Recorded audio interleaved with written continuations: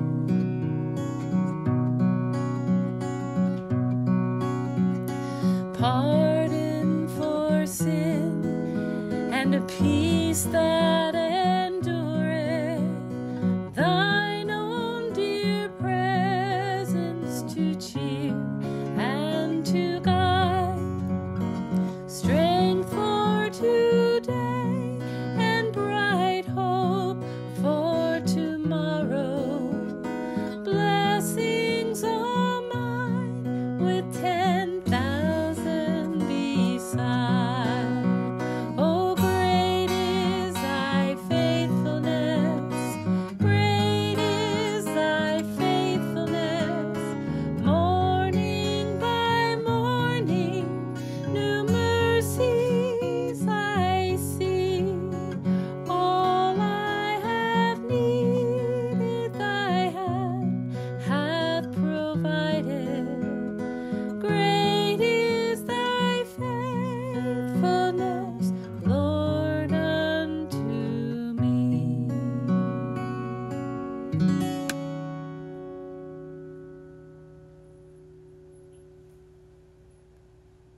You may be seated. So it looks like weather has cooperated. Shade is cooperating after our time last. Hi, Woodwards, can you hear us okay? Great. After our time last month, we were up a bit further and everybody was in the sun, except for the worship team, which was like, hey, back. So I hope this works out for you. I hope you can hear clearly. And we are going to begin a time of thought and message and scripture.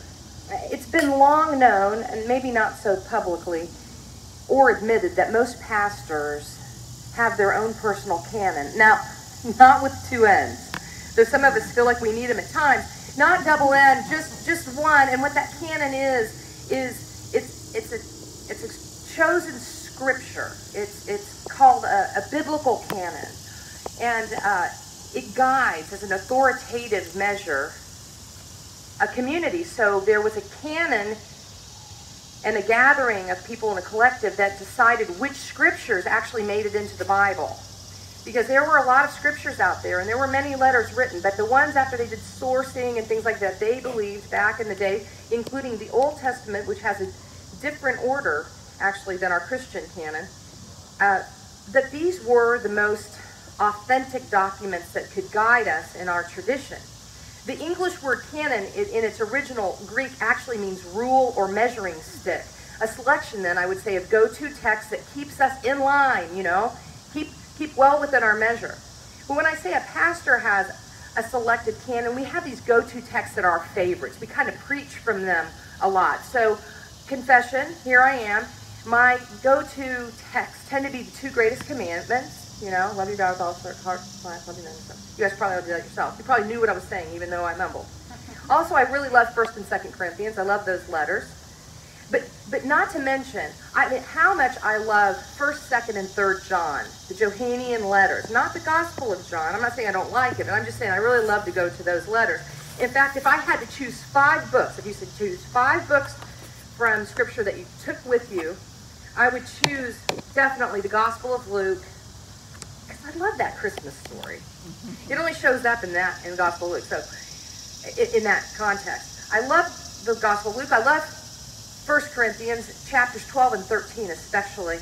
And I probably would take the book of James with me as well, because it kind of keeps you in check, points its finger at you and says, keep your tongue, they call it the flaming tongue. It sounds like a bad thing after eating Mexican food.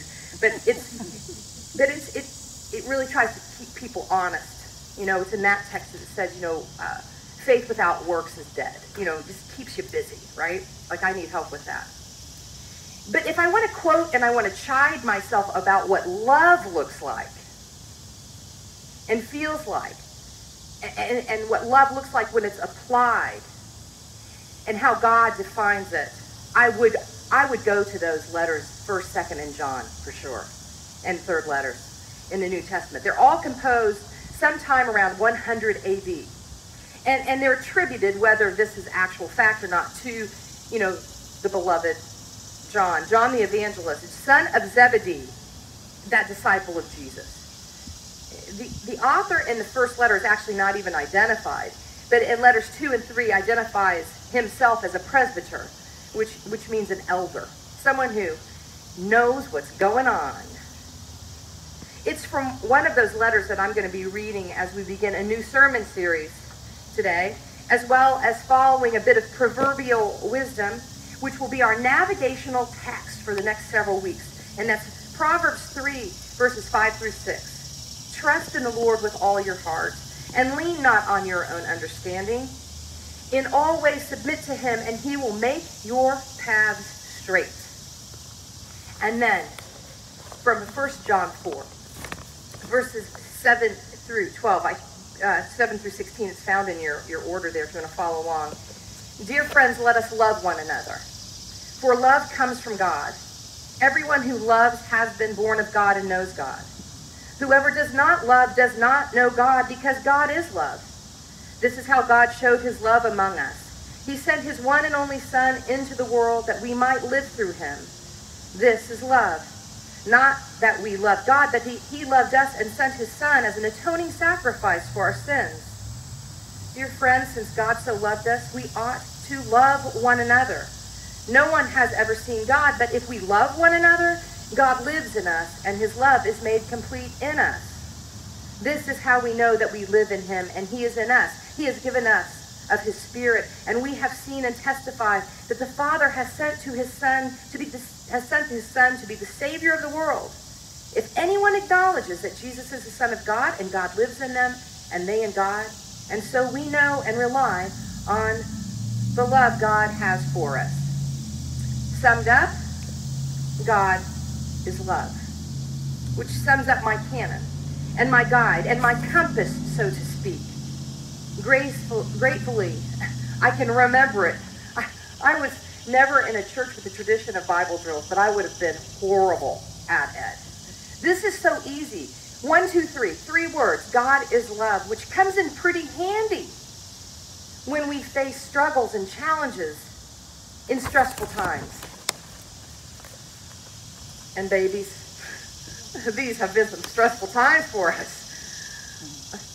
Love is God, and God is love. It's all we really need to know to get started living as believers in God and followers of Christ. We must begin with love. It certainly was a good place to start doing some worship planning with Donna about 4 weeks ago, or maybe it was 4 years ago. We sat at a table and we were thinking, as we were planning worship, as we looked ahead at the end of an untraditional summer. There we were. We were looking over all the topics that we had covered that we thought would suit for this Covidal time. Both of us longing for the structure of a sermon series, a set plan, kind of a canon for the time. But I said, the only problem is, Donna, each day, it seems like almost every minute, but each day, at least every week, brings with it a new challenge, something new, a new stat, a new hurdle, a new anything.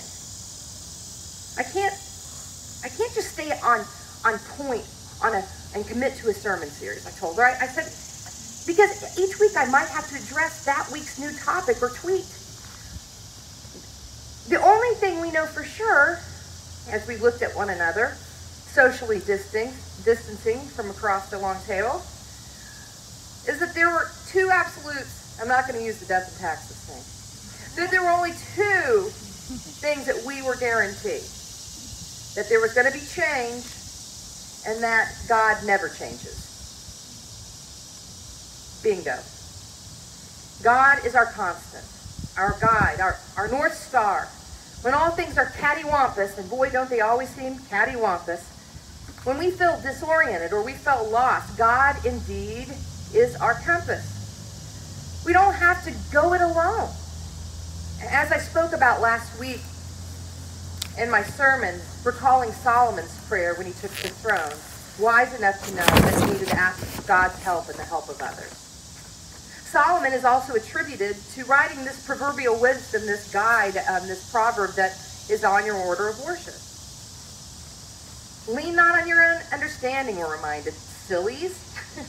God's right here, always, to serve as your compass, to serve you and your compassionate community. Now, over the next few weeks, we're going to work our way around this topic with a divinely appointed compass as our navigating tool. We will do this together even while we're apart. So you received a little charm. I was hoping one per household. The little compass charm. I hope you got that. If not, we'll get you one. And I want you to carry it with you or put it somewhere that you can be reminded of this. And of course, we've come up with a good theme to suit because that's just what we like doing.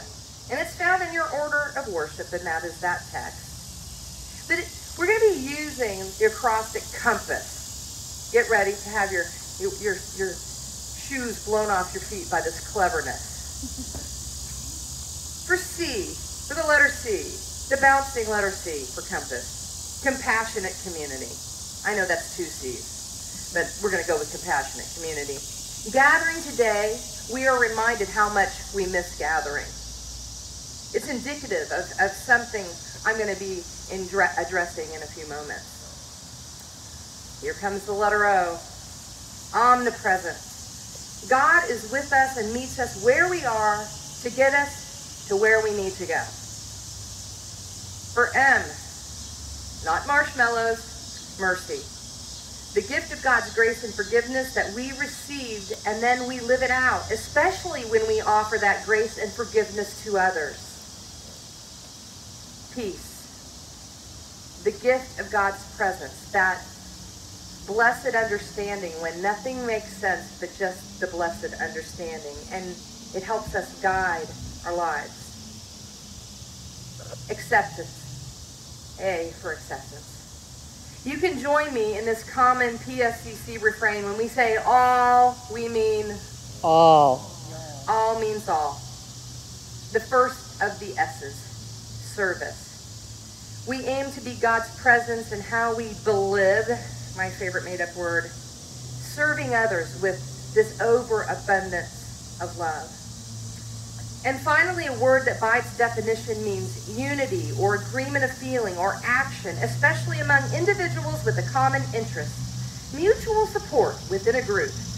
That is solidarity. Best expressed by those other than me.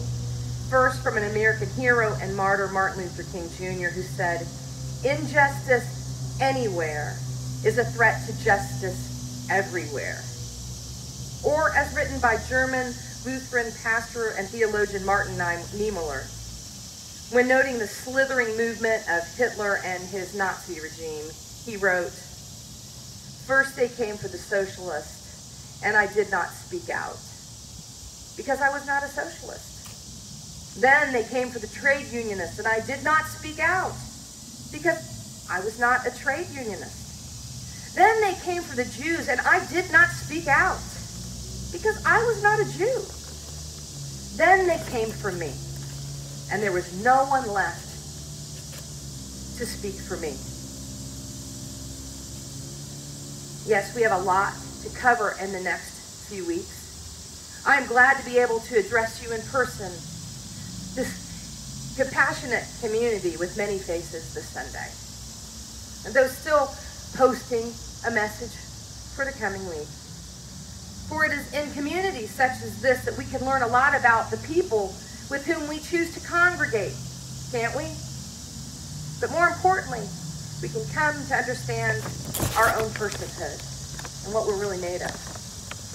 Using God's love as our compass can reveal and bless us as it reveals itself within a compassionate community. That is God's omnipresence found in the personhood of friends and faith family. Mercy when we find ourselves falling short and our community stands ready to pick us up and get us back on our feet to carry out our lives Samaritan style. Peace when in the company we keep we can rest and breathe without fear of unwarranted attacks. With God's compass-guided community, we know we are loved and we are secure.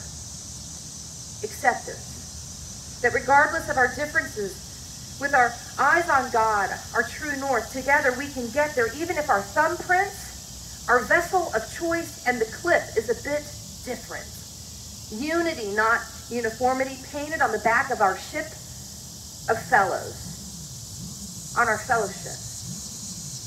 Service. When we serve one another or others together, we become God's loving hands and feet. Together and for all others in solidarity, we offer compassion, and we seek compassion for others, even those who do not seek compassion for us. The love of God, 1 John 3:16 says, is seen in our willingness to lay down our life for others as Christ did for us. As our friend Dave Ramsey, we're like this now, creator of Financial Peace Institute, Alton, I hope you're listening, as he says, it can be hard for some of us to commit to community, especially if we're guarded or prefer solitude. The community is God's desire for us. It is a sign of mature faith. Because at the end of the day, when we grow in our relationships with others, we're growing in relationship with God.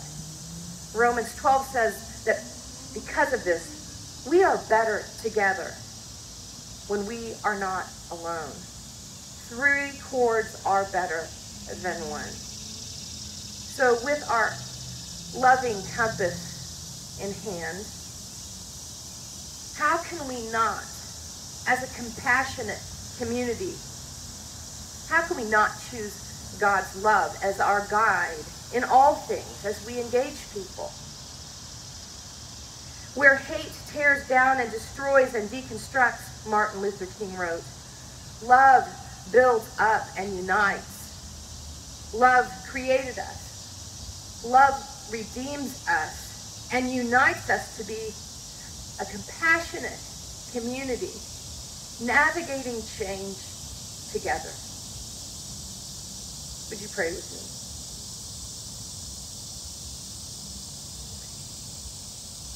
Lean on me when you're not strong.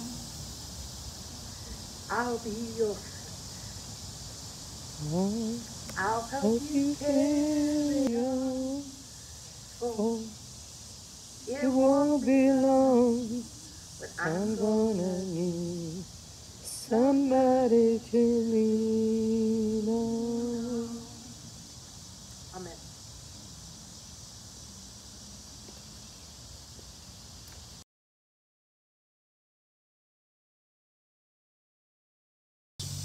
Lord, help us to remember. Help us to remember that there is none better than anyone else in your kingdom. Help us to then treat each other the way you treat us. Generous God, because you treat us with your tender love, we take time to pray for our friends, family members, and others who need you now more than ever. Pour out your healing on all who need it. Be generous with your transforming love for those who need it in their lives. Bring forth your reconciliation in families and in places where it is needed, especially in the lives of those whose names we lift in this moment of silence.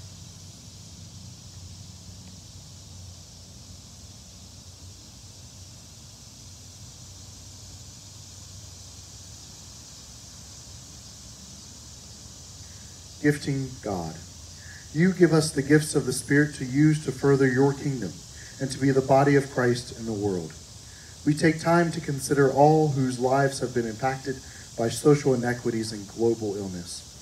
Creator and inspiration, we thank you for the movement, the slow of the recognition for change, wholeness as a people, and the wisdom of sciences that are at work for a cure of social, emotional, and physical ailments. Empower us to be your hands and feet, to continue the work that needs to be done there, here, and in so many other places. There is none like you, God, in your love, your generosity, your gifting, and in your hospitality. And we thank you that you are in our lives, working in and through us, to let people know your kingdom is open to all. In the name of your Son, who opened the doors for all, who broke down barriers and kept people from you, or who broke down barriers that keep people from you, we pray as one community through the prayer that was taught us to pray. Our Father, who art in heaven, hallowed be thy name. Thy kingdom come, thy will be done, on earth as it is in heaven. Give us this day our daily bread, and forgive us our trespasses, as we forgive those who trespass against us. Lead us not into temptation, but deliver us from evil. For thine is the kingdom, and the power, and the glory forever. Amen. Now we come to a time in worship where we mindfully pause and gather in spirit together around the walking table.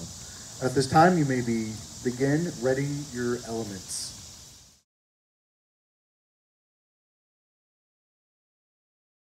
Come to the one who welcomes each and every one of us to this table of grace. We bring our broken hearts so they might be made whole. Join in spirit with your sisters and brothers, remembering the one who gifts us with loving wisdom. The bread of life for all who hunger.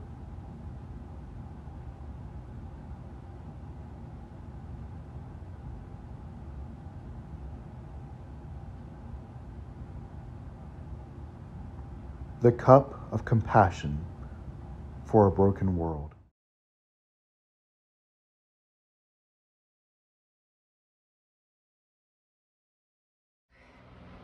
We shall be known by the company we keep, by the ones who circle round to tend these fires. We shall be known by the ones who sow and reap the seeds of change of life from deep within the earth.